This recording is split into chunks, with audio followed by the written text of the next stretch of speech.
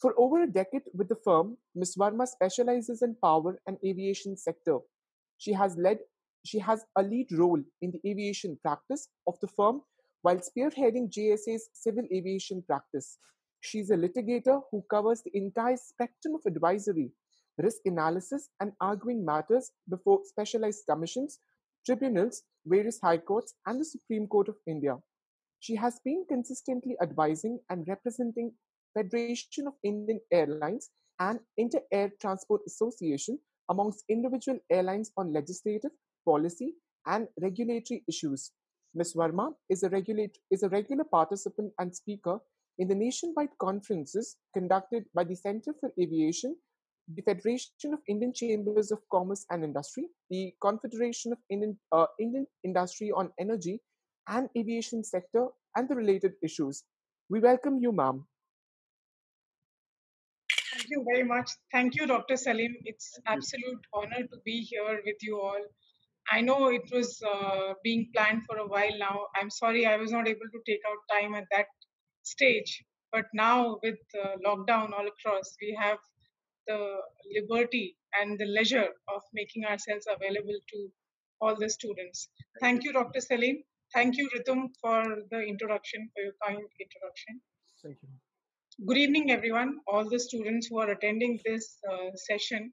Thank you for taking the time out on a Friday evening. I would not want to take too much time on the technicalities of the sector. What I'm going to cover here is a very basic issue or the concept scenario of the aviation sector.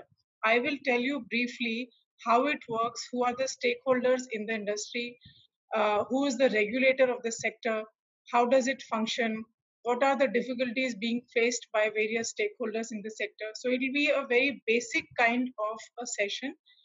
In case any of you would want to have any further detailed discussion or you would want to have an understanding of any aspect which I would cover, please feel free to write to me, or you can also ask me if you want in this session only to explain anything. So with that, I would like to start this. So this is what I said. This is broadly what I'm going to cover very briefly. It may look a lot, but it will be a simple presentation. So Indian aviation sector, we've been hearing a lot of good things in the last 5 years. We were the third largest growing sectors in the world. And why we say so? Because the progression in the last 5 years has been tremendous. We were growing at the pace of about 70 to 80% per annum.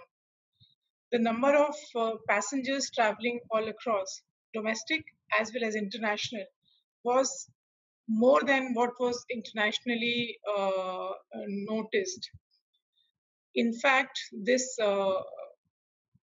International Air Transport Association, which takes care of all the data worldwide, said that we would be the largest aviation market by 2026. But with this pandemic now in our face, we don't know whether we will be actually achieve that target or not. But let's see. Hope sustains life, as they say. So beginning about the airports and how we work in India, we have about 486 airports and airstrips. Some of them are defense controlled, some of them are privately controlled, and some of them are privately and publicly controlled airports, which essentially would mean that some are totally under the control of the government, some are privately owned by the industries, and others by a joint control. You must have heard a concept of private-public participation, PPP. So this is what it is. I will talk about PPP a little later when we come to Delhi-Bombay examples, which are huge examples, which are quoted worldwide when we talk about Indian aviation. So we have 486 airports, and as of 2020, we have about 91 international carriers, comprising 5 Indian carriers and 86 foreign carriers. That's a huge number in our list. Fortunately, some German and Polish airlines and some Canadian airlines recently have started their operations in India. Unfortunately, at the same time that the COVID-19 has happened, and they had to stop their operations, which is going to impact them badly. But the good news was that all the international carriers are looking at Indian aviation market very, very positively. So aviation market is a regulated sector. I am not sure how many of you are actually aware what is a regulated sector, how many regulated sectors we have in India. So that's a very broad framework to say that it's a regulated sector. There are many other sectors which are regulated. Within infrastructure, when we say, if you subdivide it, then most infrastructure sectors come within regulated areas. So aviation is regulated, which means even when you want to start an airline, when you want to start an airport anywhere in the country, you have certain regulations in place which need to be fulfilled, which need to be complied with for any player, whether private or even government, particular state government. If they want to do something about it, then they have to comply with the regulations in place. That's why this sector is called regulated sector and highly regulated. Since it's regulated, I must then cover briefly which are the government bodies which control this sector. Biggest overarching authority is the Ministry of Civil Aviation, which controls every authority which will come under it, which I have mentioned here in my slide. You may see that within Ministry of Civil Aviation, you have all these 1, 2, 3, 4, 5 authorities. We have Director General of Civil Aviation, which is primarily looking into the safety and supervision of all the airlines. Whether an airline can fly, not fly, what time can a pilot reach the airplane, etc. Everything is being uh, overseen by DGCA.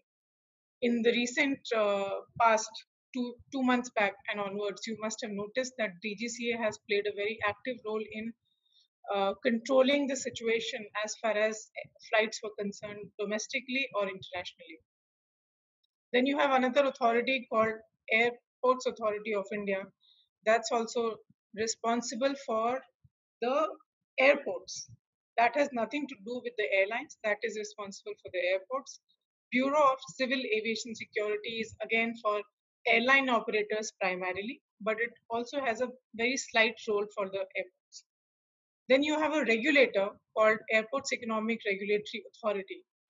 It is a statutory authority, which essentially means that uh, how the tariff of airports is going to be determined by this regulator called ERA. He also enforces several standards that are required to be performed by the airports. They essentially control the airports, not the airlines, because airline business is market driven. It is not controlled by any authority. Then we have an appellate authority, currently TDSAT, which is Telecom Dispute Settlement and Appellate Authority. They are performing this role of airports tribunal. Otherwise, there is a need to have a separate appellate tribunal. Currently, we don't have it. So that TDSAT is performing a dual role of TDSAT versus ERAT. So with these authorities, the aviation sector is being governed. Now the regulatory framework. How do we govern these airports and the airlines? We have domestic laws in place, as I said here, legislations and delegated legislations. There are benchmark policies issued by Ministry of Civil Aviation from time to time. There are international conventions which are ratified by India, and those also set some grounds for us to know as to why and how some international airlines and airports have been working throughout the world. Now, it's briefly setting out what are domestic laws, what do they govern. I am not going to touch upon each and every legislation here because it is never ending. I will just start from the beginning because the story started in 1934, which was the primary domestic legislation, one of the first legislation, though there was two before this also, but this was the major change in our country which governed the Indian airports. After that, from 1934, the next statute that was brought in was only in 1994, and that was Airports Authority of India Act. Before that, you will notice in 34, it was only aircraft. So the aircrafts were coming into the country, they were flying within the country, but there was no clarity. There was nothing to govern the airports as such. So therefore, a need was felt by the government to have Airports Authority of India Act 1994. This essentially culminated the two authorities of national authority and international authority, which were performing separate roles independently. The government thought that we should have one authority which will lay the ground for both. So that's how Airports Authority of India Act came into play. It has been amended several times since then. 2004 saw a very important change from liberalization perspective. They added a clause which has helped in promoting PPP. This led to several PPP projects being performed in the aviation sector. The landmark is Delhi and Bombay airport, followed by Bangalore and Hyderabad. Though these four airports are under control of two private companies, one is GVK and the other is GMR. They are JVs with joint ventures with AAI, with their shareholding of 74 to 26%. Now, within that, there is a rule called Aircraft Rules 1937. These are also very, very old set of rules. They have also been recently amended to deal with the situations that we are seeing since the last 5 years.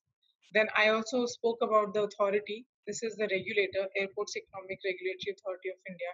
Now, the role of this regulator is extremely important.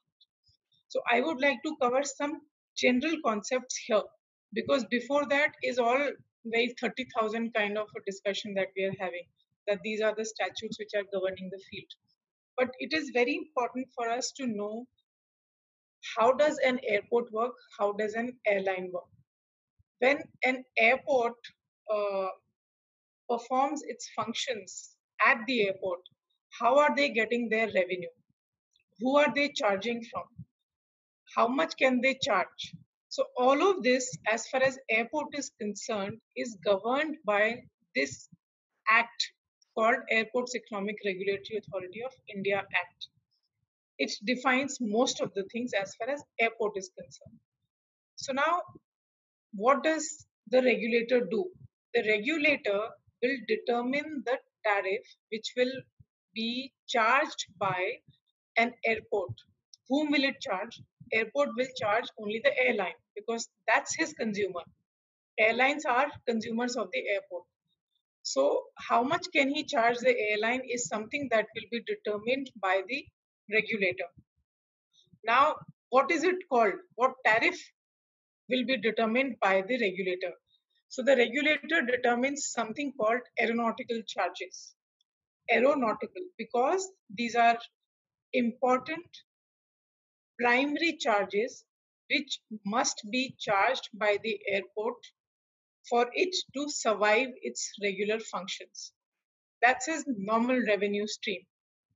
So aeronautical charges would comprise basically landing charges, housing charges, parking charges, and some other charges, miscellaneous charges, which I would not want to cover, just the basic charges. So what are these landing, housing, parking charges? So landing is, you all are aware, when an aircraft lands at an airport, that is the charge that is being levied by the airport onto the airline. So every airline which is landing at an airport is paying some money to the airport for landing at that airport. Similarly, when an airline decides that I'm going to park my aircraft today here at Delhi airport, so then there are these charges fixed by this regulator, which will be depending on per hour basis.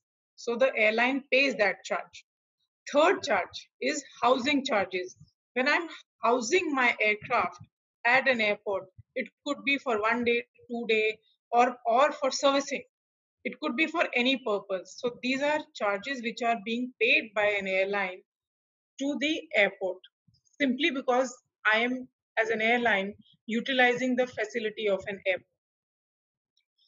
Uh, then there are other charges called user development fee and airport development fee. These are the charges which are also levied by an airport to the airline. But these charges, the airline is allowed to pass it on to the passenger. Those other charges of landing, housing, parking, the airline is not passing it on to the passenger. It may indirectly, but it is not being shown in your tickets. What you will see in your tickets is user development fee and airport development fee. So there's a brief difference. You will see that probably it sounds similar. What is the difference? There's a huge difference in how it is being conceptualized by the regulator. So user development fee is something which is utilized by an airport operator to run the airport. It could be utilized for operations and maintenance of the airport. It could be for repair and maintenance of the airport. That is it. So it is kind of an operational expenditure that an airport incurs. The other charge is airport development fee. So this development fee is kind of a capital expenditure, which would mean it should be only one time expenditure for an airport. If today GMR decides to upgrade the Delhi airport, so the Delhi airport is going to incur, let's say, 1,000 crores of rupees. And assuming they don't have that kind of fund, so they will have option of invoking this airport development fee, which is a fee under the Airports Authority of India Act.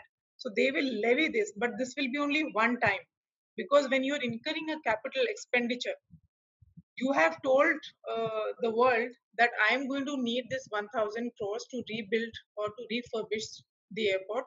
So therefore, I'm going to levy this. The airlines are going to pay that amount, but at the same time, they will start showing that airport development fee in the tickets. I don't know if any of you noticed ever in your tickets these charges, but these are visible. In Delhi airport, if you're flying out of Delhi, then you would notice that for your domestic travel, you would have paid 200 rupees per passenger. If it is international travel, you would have paid 600. Earlier, it was 600 for domestic and 1200 for international. 2 years back, it was reduced to 200 and 600 respectively. So these are the charges that airport charges the airline and airline charges the passenger. So it's a full chain. Eventually, everything is being passed on to the passengers. So passengers should be extremely careful. And what are the rights and obligations of the passengers as stakeholders in the aviation sector? I will be covering that point slightly later. So these are important concepts. Whoever is interested in aviation must take into account these last four bullets, which are very important for anyone to know. Now, since we spoke about domestic laws and the policies, these are policies which have made the Indian aviation a success. The story started in 1997, where the government came up with this airport infrastructure policy. This was after 1991 when the globalization and liberalization happened. It took 6 years for Ministry of Civil Aviation to frame this policy. Immediately after that, this Naresh Chandra committee was appointed. It is extremely successful committee in terms of leading the sector where it has reached today. Then there are several other policies which have been enacted from time to time by the government. After that, 2008 Greenfield policy is an interesting policy to read. What has happened is earlier, the assumption was that most airports are ready to function. Gradually, when Naresh Chandra committee was working on these aspects, they realized that every airport is not ready to be operated. So therefore, there was a concept of greenfield airports, which means there's nothing and you have to start the work from the beginning. And in case of brownfield, there is an airport, but it needs refurbishing, etc., etc. So in 2008, for the first time, the government came up with greenfield policy, greenfield airport policy. How do we set up greenfield airport? What kind of permissions are required to set up greenfield airport? For instance, you must have noticed or read in the recent past about 𝐏𝐸𝐻 Airport in Greater Noida. So how will that be established? What would be the principles that will be governed? To what extent will the regulator be relevant for this purpose, etc.? All of this will be covered. After 2008, in 2016, there was another policy called National Civil Aviation Policy, which changed the paradigm of the aviation sector. It introduced viability gap funding for operations. It promoted regional connectivity within the country. It promised and again promoted the revival of unserved or underserved routes under RCS, which is Regional Connectivity Scheme. It also gave some incentive to the airport operators to commercially utilize the airport land. When airports are able to utilize commercial land properly, probably they will be able to reduce the charges. We talked about landing, housing, parking charges. When the airport operator has money or the revenue stream is, it's a happy revenue stream, then the airport operator will be able to give some benefit to the airlines in terms of landing, housing, parking. And in effect, the passengers will have to pay less. So that's a full circle, full spectrum of the payment stream. Then there are several other policies which have been issued from time to time. Going on with international conventions which are ratified, the most important convention which anybody uses in the country is the second convention, which is Convention on International Civil Aviation 1944. After that is the last one, which you will see, the Convention of International Interest in Mobile Equipment. This sounds very technical, but in common terms, it is known as Cape Town Convention. This governs the field. This basically says how the aircraft traveling from one country to the other is going to be regulated. I don't know if you've heard about the 9 freedoms in the aviation sector. Probably I would cover it some other day, not today, because it is an interesting concept. So this is the concept which is covered by the Cape Town Convention. There could be several sectors. Let's say a flight is taking off from Delhi airport. It stops at Singapore for fueling. It is not disembarking passengers there. So there will be a different set of rules which will govern this flight, as against some flight which is not only disembarking passengers at Singapore but also traveling onwards to Paris. So then this airline has 3 stops. A different set of rules will govern this. So all these are brief. I'm briefly telling you, these are called freedoms in aviation sector. Freedom number 1, 2, 3, 4, 5, 6, 7, 8, 9. Total 9 freedoms we have. So this governs your aircrafts. Moving on. So here are your main stakeholders in the aviation sector. I don't know if you're able to see the slide properly. Yes, ma'am, properly. Able to see. So we have the airlines, we have the airports, we have the passengers, we have the ground and cargo handling. Each of us comprise stakeholders. Each of us are equally important for the aviation sector to be successful. even if one is not doing well, the others will automatically suffer. It's a spiraling effect that we will see on each other. How they're interconnected and how each will suffer because of the other is in the following slides. So you have airlines. Airlines are not only for passengers, there are airlines which are called cargo airlines.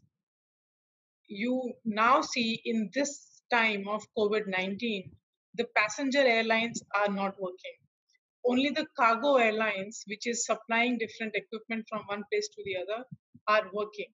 So therefore, the category provided under various regulations of passenger versus cargo is absolutely clear. There are no restrictions. They hardly need any checks and balances. When it is about a passenger airline, there are huge set of rules governing what a pilot should be doing, how many hours of sleep he should have done before flying, whether he should have consumed alcohol, not alcohol, proper medical checkup. That's only for the pilot I'm talking about. There are several checks for the crew members, safety and security, fumigation of the whole plane, etc. So there are huge checks and compliances which are required to be done before an airline can take off. How does one plane achieve the status of an airline? There are several permissions which are required to be taken from Ministry of Home Affairs, DGCA, then you have Ministry of Defense, BCAS, Bureau of Civil Aviation Security. So several, and this takes, the whole process takes about 6 months to 1 year for an airline to be successfully flying.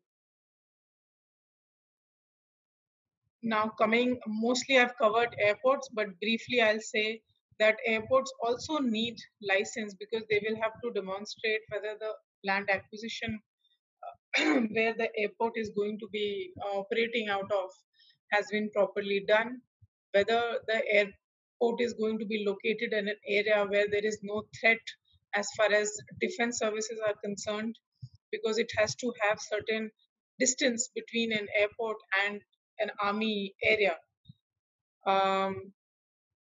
Then there is determination of tariff by the regulator. We've covered that. If anybody is interested in knowing more about it, then there is a lot. It can only be one class only on determination of tariff. There is so much in it.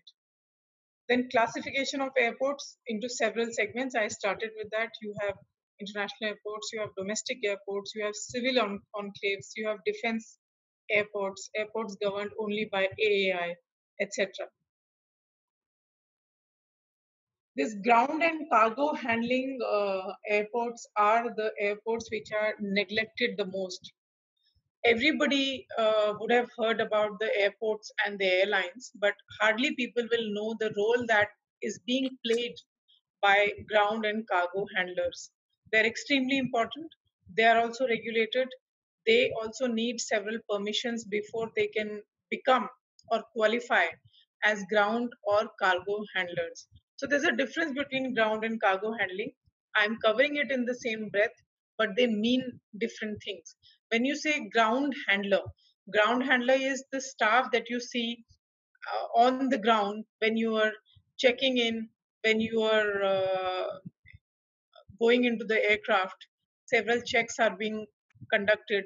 That's the ground staff, that's the ground handling. They are putting your luggage onto the aircraft, etc. Now, once the luggage is put into the aircraft, then the cargo handler, which is also a licensed activity, their role starts.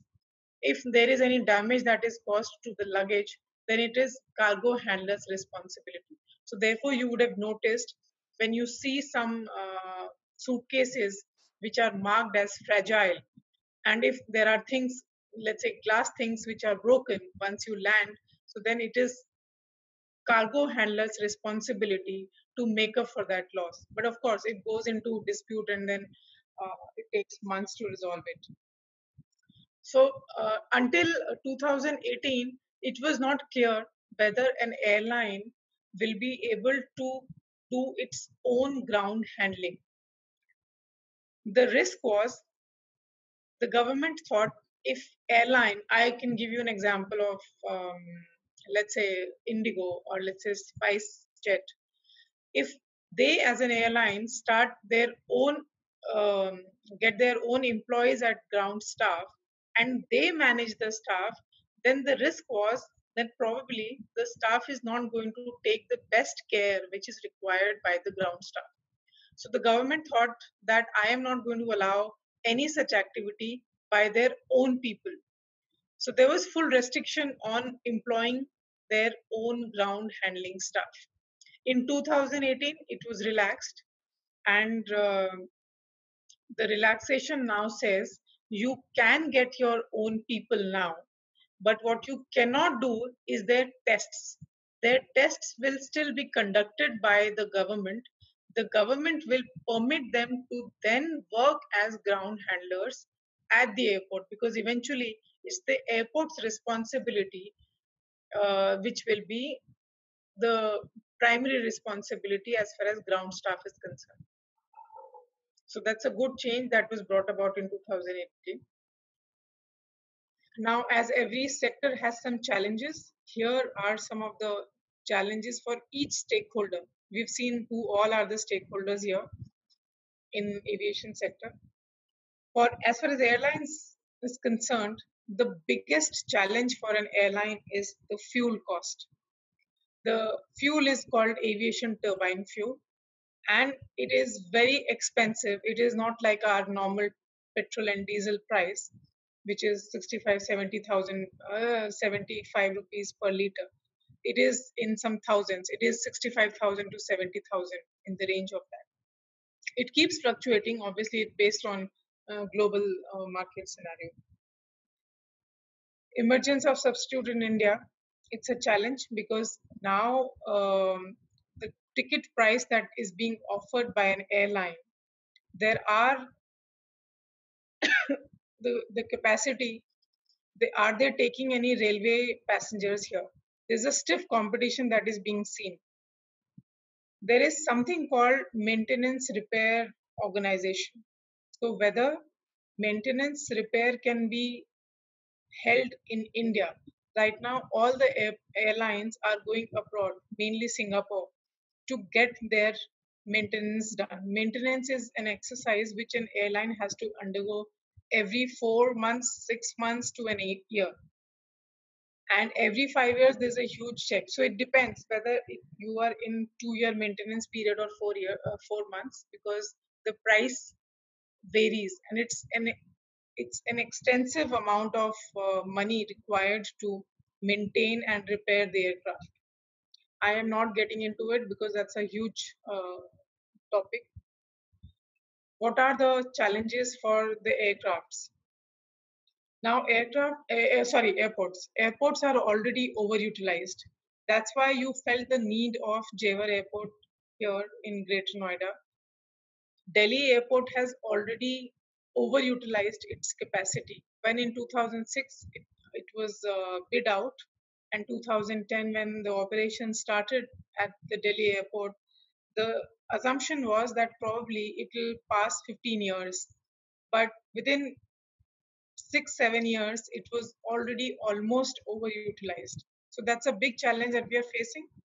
The documents of Delhi and Bombay airport also provides for a clause which says that within 150 kilometers of an area, there cannot be second airport. So in case of Jewar, it is within 150 kilometers. The condition was relaxed to that extent, and therefore you may have this airport very soon, in 3 years as they projected. I'm not sure with COVID whether things will happen on time or not. Similarly, for ground and cargo handling, every staff is going to face this issue of huge cost. The infrastructure, as far as these two are concerned, they are paying huge infrastructure cost. The moment there is any increase in airports or airlines infrastructure, they quickly pass it on to these two providers, and hence increase in their cost. Now, this is something which is extremely interesting. There is dispute resolution. What do you do as a consumer when you are stuck at the airport, when your luggage is lost? That's from consumer's perspective. There can be many issues a consumer can face when you are at the airport or when you're traveling by air. From an industry perspective, what are the competition issues which are being faced by either an airline or by an airport? You would have heard of some cases of cartel where some airlines were charged that you all are working in tandem. One airline decides to hike up the price and all others follow the suit. So if that kind of conduct is brought to the fore by anyone, you can raise a complaint to CCI, Competition Commission of India. I can do that. Any NGO can do that. Anyone who feels that there is a cartel issue which is being which has happened at the industry, anybody can raise that. So that is what is competition issue covered here. And the Competition Commission has also imposed certain penalties in the past for indulging in this kind of activity. There are instances where certain complaints were raised, but Competition Commission found that there is no cartel and no penalty was also imposed in any airline. Now there is another aspect. When there is a dispute between two airlines, where do they go? When there's a dispute between an airline and an airport, where do they go? That is the purpose of a regulated sector. The regulated sector is going to have clear guidelines for every stakeholder. So therefore, if it's a dispute between two or more service providers or a dispute between a service provider and a group of consumers, then it goes before the appellate authority, which is constituted under the ERA Act. Right now, it is TDSAT. That's why you will see that in this slide, it's written TDSAT. But it may change with time. It is not going to be TDSAT forever because TDSAT is only holding a secondary duty as of now under the statute. Otherwise, it could be any other tribunal, or it could be an independent tribunal at a later stage. We don't know. But as of now, it is the appellate authority which will be able to look at these kind of disputes. Now, since you all are students, mostly this will be important for you to know. As lawyers, as future lawyers, it will make a lot of difference for you to understand how you deal with your rights. There are several obligations with it, but I am only giving you your rights for now. So DGCA has been coming out with several passengers charter from time to time. In the last 2 years, they've been very active with respect to consumers' rights. In February 2019, as you can see in this slide, they issued passengers charter to address some concerns which were raised by the passengers directly. So now passenger can raise complaints directly on some web portal called 𝐴𝐴. You can also go to Digi Yatra and then put in your complaint. There are several web pages that are made available by the Government of India, Ministry of Civil Aviation. If you go there, you will be able to see it's very easy to maneuver and you will be able to reach the complaint section if there's any. You can also give your feedback with respect to airlines and airports. So now you have your right for asking for refund of the ticket if an airline is delayed beyond 6 hours. If the flight is cancelled, then also you have a right. Earlier, we used to only hear these things in foreign countries that if a flight is late, then I will be entitled to get the entire money back, etc. So therefore, you would notice that everything in the Western countries is mostly on time because it's a deterrent, it's a punishment to an airline to not fly on time, not to reach on time, etc. So here some of the measures are intended towards that. We still haven't 100% applied these in our regular routines, but we are proceeding towards that. That is the objective of this charter. If boarding is denied due to overbooking, which happens most of the time, everybody must have faced this situation. So what happens then? Can you have some refund in that situation? You will have some recourse. Flight diversion, loss or damaged baggage, right to escalation, right to information, medical emergency, etc. So all these rights are being enshrined in these passengers charters which are issued from time to time.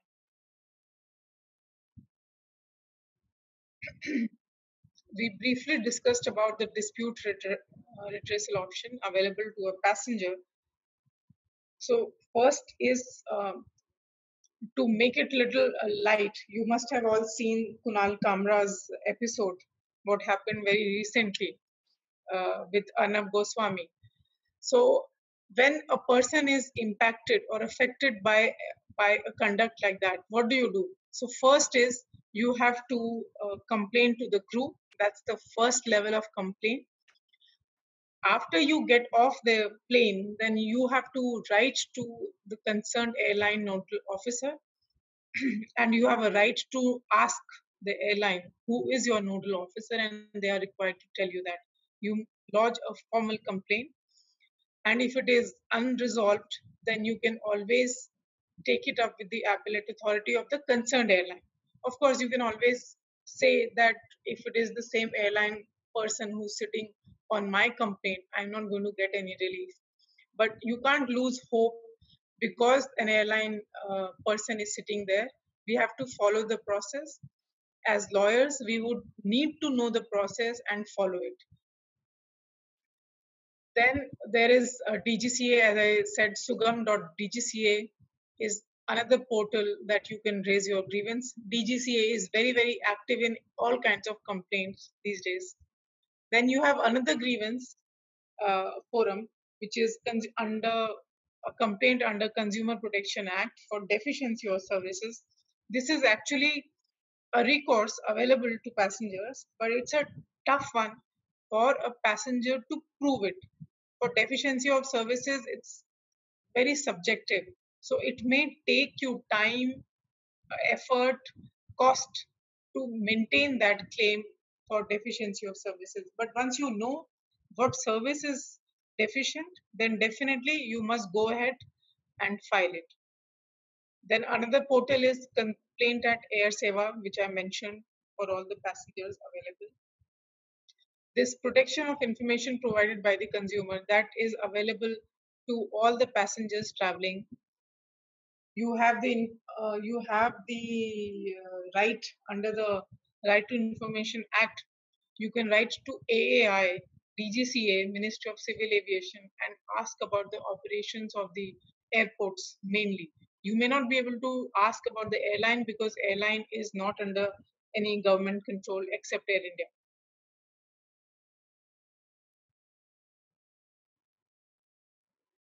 So now, after knowing what are the passengers' right, that I felt was the interesting part as far as the students are concerned.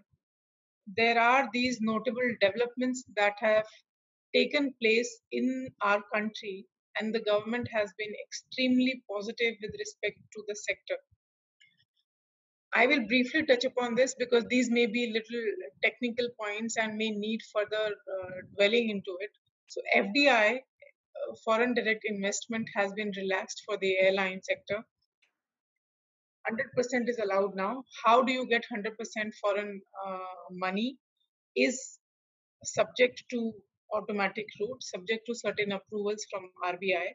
So if anybody asks you whether a foreign investor can get 100% ownership in Indian airline, the answer is yes. But how do you do it? It still needs certain checks and approvals from the government. Similarly, from the airport's perspective, yes, a foreign investor can buy 100% of the airport, greenfield and brownfield both. As far as airports are concerned, the regulatory checks are not so much when it is about foreign direct investment. Then we also spoke about the policies from time to time.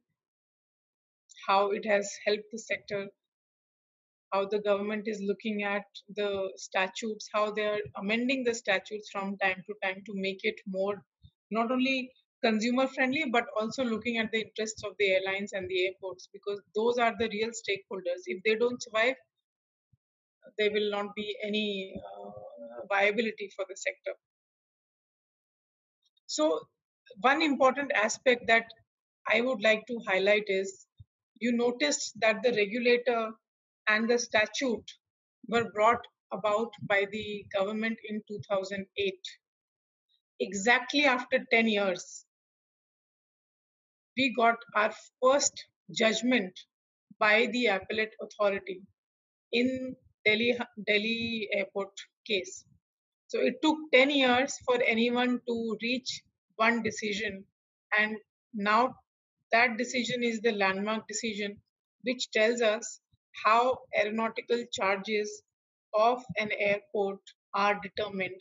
What are the factors that must be considered by the regulator? Of course, this judgment is appealed by the airport, and it's pending in Supreme Court right now. God only knows when it will be taken up, but that's the position as of now. Another point is Udan. Everybody must have heard about it. Ude Desh Ka Aam Nagrik. That has proved to be a very successful scheme because it has connected the several regions of the country very successfully. It has made it extremely viable for the passengers to travel from one part of the country to the other. The government is able to utilize it very well. And also the feedback from the stakeholders has been very, very encouraging.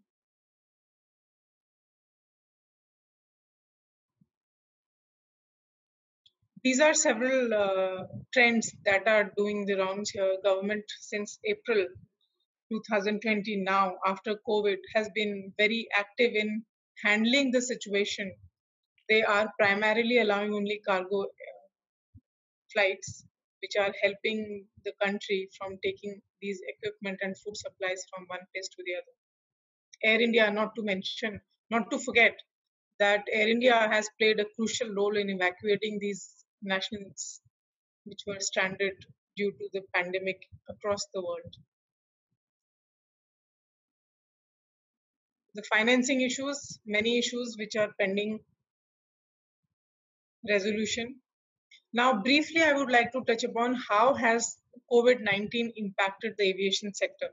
This is one of the worst affected sectors in the country. The flights are down by more than 85%. Whether it's a low cost carrier or a full service carrier, everybody is impacted hugely by that. There is a consultant of aviation sector who's said that the aviation industry is going to look at the loss of $3.6 billion. Almost 150 aircrafts are grounded. So right now, what we are looking at as all stakeholders is survival before growth. Earlier, we were talking about growth, but what COVID has taught us is survival. Let's survive first, then we will figure out the growth. India has still not come out with any financial package for the industry, unlike other countries of US, Singapore, Sweden, Norway, etc. We've also covered briefly what is the implication. Maybe there will be phased opening of markets in different countries, different cities, different states. We will only have to wait and watch. Domestic operations may open sooner than international operations, but I think the travel restrictions will still be there unless extremely important the travelers would like to avoid the international travel. What we should be doing as a country is several suggestions that we have, but not really necessary, because eventually it is about, as I said, it is about survival. For survival, you need financial packages. Unless we are able to take care of the finances and the revenue streams, we will not be able to sustain the sector. So these are the options. In case anybody is keen on knowing how do we achieve this, you're most welcome. But I think we are running out of time, and I would like to conclude it here. These were some of the important parameters which are important from aviation perspective. There is much more to be covered when you talk about aviation sector. There is much more to cover in airlines. How does the leasing of an airline function? How does financing of an airline take place, etc. So these are huge subjects. This can't be covered in an hour. So there is a need to do it repeatedly. So therefore, your college is doing a great job by providing you the platform of covering various regulated areas from time to time. I believe there are several sessions on electricity, energy, competition, etc.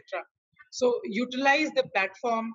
This should help you gain knowledge in several areas, and you should be thankful to the college for providing such excellent facilities. With that, I would like to thank you for hearing me for this time. Thanks so much. Thank you so very much, ma'am, for your time today in this session. I am so thankful to you, and I am so thankful to all the participants over here who participated in today's session. And just to make quick announcements before we take up few questions which are raised by some students over here, and that is subject to the time if ma'am will have. She will be able to give time to few of the questions.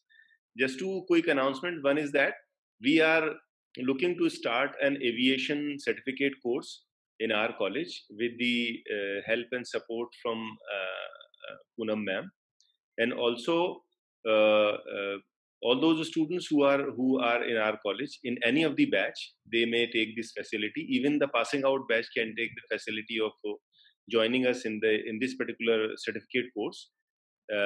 Along with that, next week again, on 29th, we have a session with ma'am, which is on energy loss, and that day ma'am will be talking about electricity or other energy sectors, and we will announce with respect to energy law certificate course over there, and it is up to ma'am. If a few questions from the students can we take, ma'am, or we have to end the session? Yeah, sure. I have time till 5:15. Ma'am, if you will click on the chat box, there are few questions that will open up in a pop-up chat at the bottom. Chat box. Can you click on the chat? I am not able to see any chat box here. I can now probably see it. Please click that and a box will open. Yeah, I can see the questions also. Yeah. You can. Do you want me to read it? Ma'am, you can unshare the PPT and then you can answer the questions. Okay. Stop sharing. No, I'll have to figure that out. There's too much to do. Stop sharing. A green wala na bottom mein jo tha. Stop share. Yeah. Now there are questions which you can read in the chat box, and I think there are 4 or 5 questions which we can take up. So there is an interesting question Shubham Manchani has raised. He says that, are the parking charges still being levied by the airport in the period of COVID? If yes, is it possible to pursue a litigation claiming not to levy such parking charges?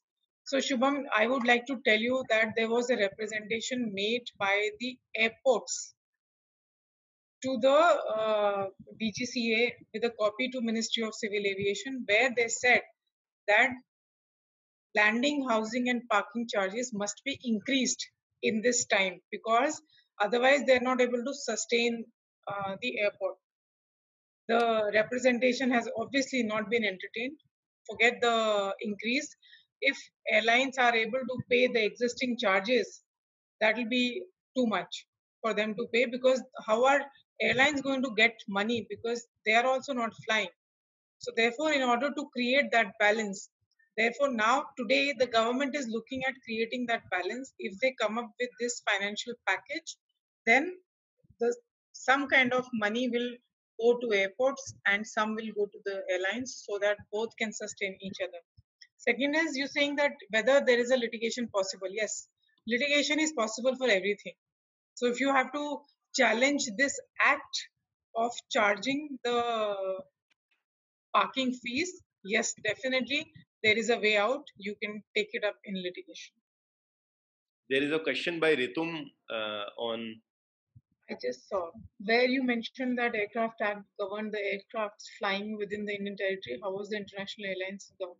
So Aircraft Act had two streams.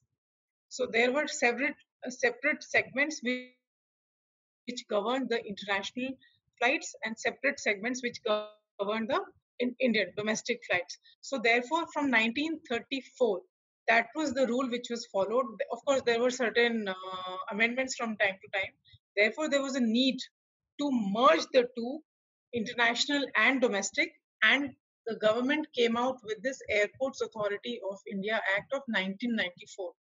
So if you read 1994, the statement of objects and reasons, you will specifically see it's a four paragraph statement of objects. In the second and third para, you will clearly get your answer. The objective of this statute is to merge international and Indian and have one authority to deal with these aircrafts. I hope that answers your question. Somebody says, are they greenfield airports? Which I don't see if there is any mention of which airport. Yeah, so greenfield airports are the airports which are built from scratch. Yes. Ma'am, there is a question by Simran. Under the case of crash or accidents on airport, who is it that actually bears the loss? Whether it is the airline, both. The loss is to be borne if it's a crash. So there are two things that you must keep in mind. The crash is not caused by anybody's negligence. So therefore, when you travel, there is always an option of taking travel insurance as a passenger. That is your protection that you must get as a passenger. Once you have that, you will be able to, if you survive, if we survive, then of course we have the insurance. If we don't, then the families can definitely sue the airline to a greater extent, airport to a lesser extent. Airport's liability will arise only when there is a lapse at the airport's front. If an airline is crashing in some garden or in some sea, so then it is nobody's responsibility. Then the airport operator is not liable at all. But if while landing, the track was not smooth enough, or if there was a cow, if there is a bird which has hit the plane, then it is the airport's responsibility also. So then in that case, it's a joint responsibility, otherwise airline's responsibility. There is a question by Barun Deori. How does an airlines deals with the paying of compensation and damages when an aircraft goes missing? So we are still in 370 mH. Yeah, very interesting question. See, the airline is missing. Some of the staff is already there. I am not sure whether they are looking at paying any compensation to anyone, because not sure whether the families are coming forward to claim any compensation or not. Even if they are entitled to get compensation. They would be paid however they book the tickets. If they booked it by credit card, it should be refunded by that. If it's by cash, etc. So they have a right to get compensation. Whether they've got it or not is not to my knowledge. There is again a question by Ritum about. Yeah, of course. So the question is whether there have been instances of violations under Section 4 of Competition Act, abusing dominant position. Yes. So two things have happened. One, Air India, there was a case where Air India was considered a dominant position. That was long time back. But Indigo took over that market share when they were about 47% of the market share. So there was a case filed against them that they are now controlling it, and hence they form part of cartel, where Competition Commission said, no, sorry, there is no cartel, everybody is doing their independent analysis and reaching a number or the price of the ticket which is to be charged from a passenger. So there have been instances. Another instance that happened was, I think it was for the airport when GMR, it was in the case of GMR, but it never saw the light of the day because it was eventually withdrawn. There is another question by Mr. Shubham Mishra. Yeah. Reference to UDAN scheme where the government is providing subsidy to the airline company for utilization of small airport, whether the landing charge. Yes. So the answer to this is yes. Under the whole purpose of UDAN scheme is to make the operations for the airline viable. Because if there is a limit under UDAN, if I'm flying from Delhi to Siliguri and the price ticket, the cap is 2400 rupees only, the flight is not going to make any money, no profit at all in 2400. So therefore, as an airline, one can charge 2400, but the ticket price ideally should be, let's say, 5000. So that gap is made up by the government. So in that sense, government is taking care of that deficit, that delta. That is, you may call it subsidy. In government's language, in the policy, it is called viability gap funding. So therefore, the government is taking into account that gap and making that gap viable by funding that delta. There are too many questions more. There is a question by Suridhar Ranjan.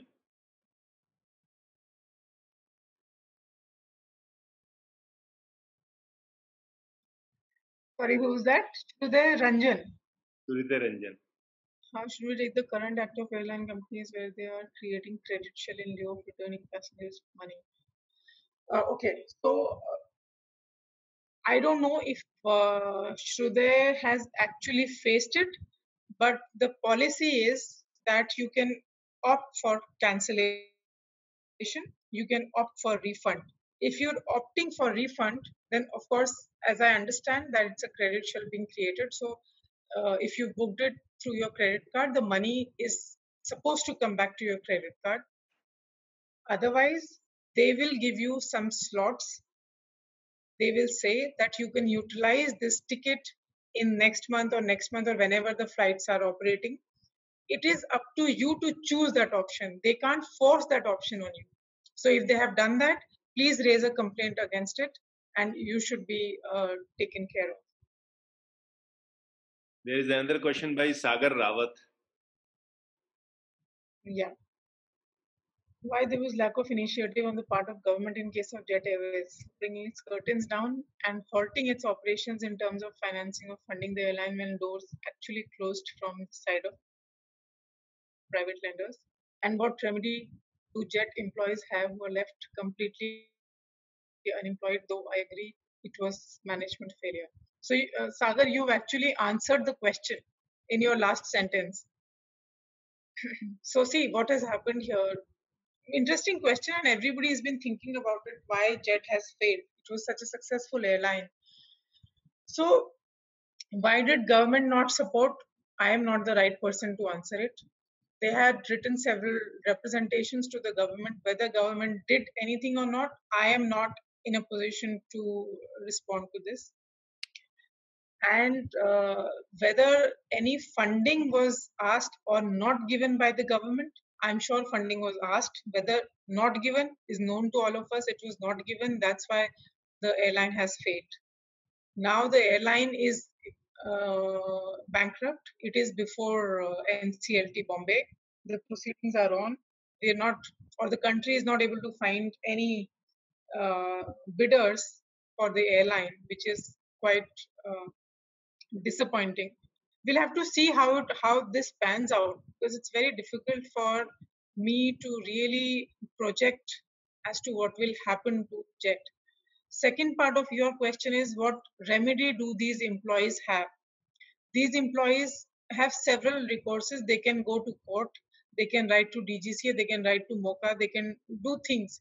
But the reality is, when a passenger, when an employee is taking an action, he or she must be aware of the situation. If a person is not being paid by JET, that person becomes an operational creditor under IBC. So if that every employee is an operational creditor as on date, they have a right to file a claim in NCLT Bombay under IBC code.